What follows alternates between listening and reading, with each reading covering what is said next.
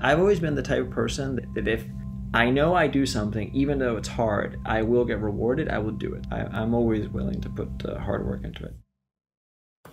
So, once you have a question, how do you overcome the risk to find the answer?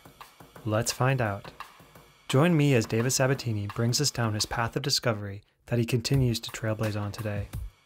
David shares his stories on the early discoveries of mTOR, involving many nights sleeping on the laboratory couch, as his captivating discoveries could not be put on hold.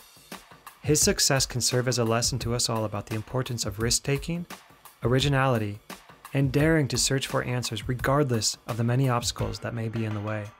Join me as David explains how curiosity and hard work lead to a career of discovery. You've found Heureka.